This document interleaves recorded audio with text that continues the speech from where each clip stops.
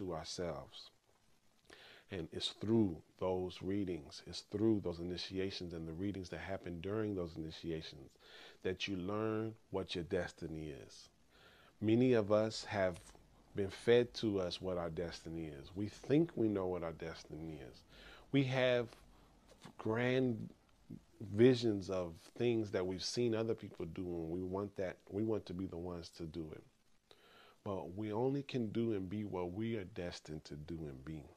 So Oromila teaches us that one of the very important keys to the life and the keys to this universe is being able to know what your destiny is and then implore the spiritual forces to support you to manifest your destiny.